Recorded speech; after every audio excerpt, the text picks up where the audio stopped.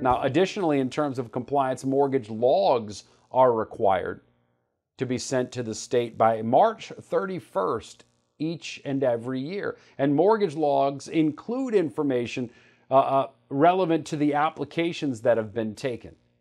Information would include, but not limited to, borrower credit score, what kind of loan and length of loan have we had applied for, what was the loan's APR, what was the appraised value of the collateral. And you see mentioned within your reading material that, generally speaking, information that would be collected for HMDA data collection purposes, the Home Mortgage Disclosure Act federally, is information that would satisfy the mortgage log requirements of the state of South Carolina.